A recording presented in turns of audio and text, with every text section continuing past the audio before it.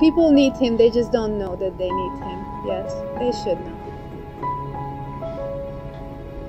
It is very different, and I would definitely recommend to myself to do this again and again, and same way recommend to anyone else, because it is closer, it is more like a friendly conversation, and to me personally that helps. I don't want to look at him as a master, as a god, someone who, you know, was put down here from the skies, but he doesn't live on this earth. I want to see him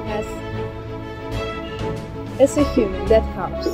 And that was very nice that the whole conversation, I don't know, 1 hour, 1.5 hours, went like this, that we could laugh, we could talk, we could share, we could interrupt, we could freely